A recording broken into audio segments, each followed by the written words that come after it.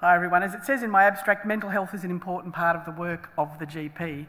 And so I want to celebrate my 20th year as a medical educator, telling you in 20 slides what I wish I'd known when I began my career, the bits that are hard to find in the textbooks, and the revelations and the unexpected surprises I've had in my life as a clinician, a teacher, and a researcher. So let's begin by acknowledging all that's gone before. I don't plan to deconstruct the notion that all GPs need to know how to detect, diagnose and treat people with mental illness. Of course they do. But I'm going to focus on how we as educators can make the mental health curriculum come alive and engage registrars in this necessary work of the GP.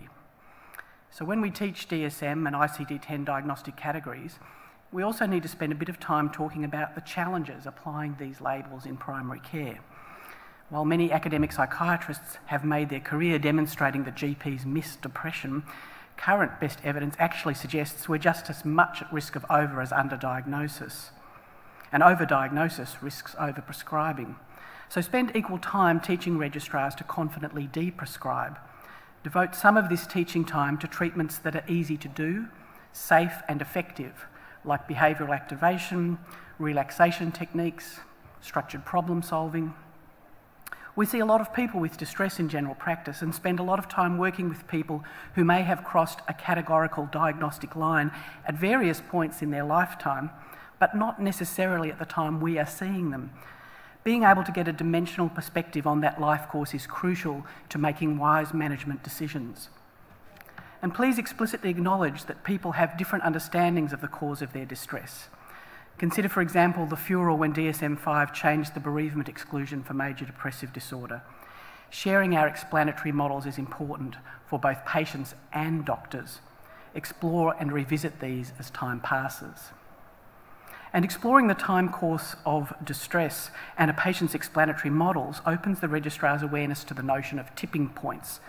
Both the patient and indeed the doctor have points at which they'll decide to act or not act.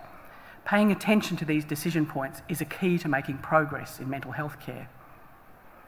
So what's needed to get the narrative, explanatory model and tipping points in view? It's mostly about our ability to relate to patients. So revisit the communication skills training we offer our registrars. Can we teach someone to show how they care? How do patients discern their doctors as trustworthy and competent? Anne-Marie Moll's book, The Logic of Care, is a great philosophical discussion of this difference between healthcare that's a right, where consumers exercise choice, versus a collaborative, ongoing relational task between clinicians and patients.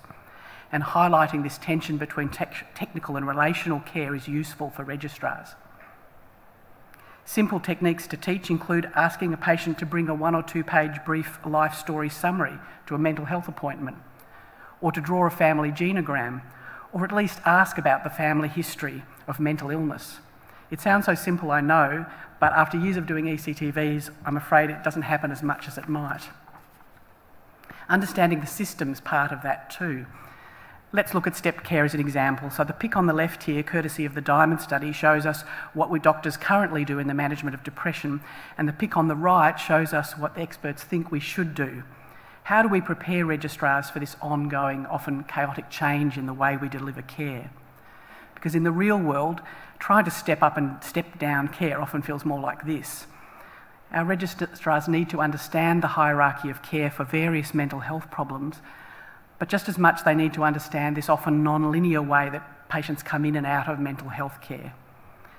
Relationships trump systems every time. In other words, they need to know the ins and outs of mental health care beyond an overly biomedical or organic model of care. So I love this diagram from Trish Greenhalgh's book that reminds GPs in training to look left, really, really far left, because this is the cornerstone of our discipline. We need to stick with people over time, revisiting options for care as the time passes. And this is particularly important in conditions like depression, where the efficacy of most treatments we offer is roughly 50%, with placebo response only about 10% behind. Teaching registrars how to engage patients in monitoring practice really matters.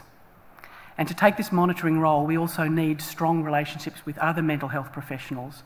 So registrars need really specific advice on how to make and then maintain these networks.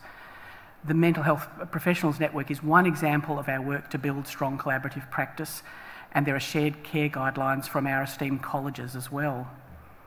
And to take the case for collaboration one step further, carers really are the elephant in the room. Registrars need to specifically learn to work with family and friends of patients in their care.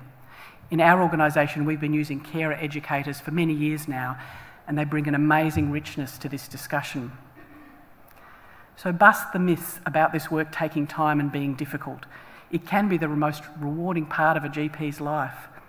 Share the stories of success from your own practice with registrars and reframe heart-sink and difficult patients. Google the work of our very own Louise Stone to teach a better way of thinking about care. And to help registrars make this step from a discussion about heart-sink patients into a stigma-free zone where care can blossom, I recommend reading, listening, watching, understand the lived experience. And this can happen through art, literature, film, music. Expand your learners' horizons. Teach registrars the importance of trust. Boundaries are important, but so is reciprocity, honesty, and the occasional hug. I teach the concept of the professional friend and explicitly address the delicate dance of transference and countertransference that can enhance or harm care, depending on the clinician's awareness. And to achieve the level of doctor-patient relationship, remember to be a role model to registrars of good self-care. Empathic practice can be exhausting, but enriching as well. Mental health competent GPs know how to look after themselves. But maybe that's a topic for another Pecha Kucha.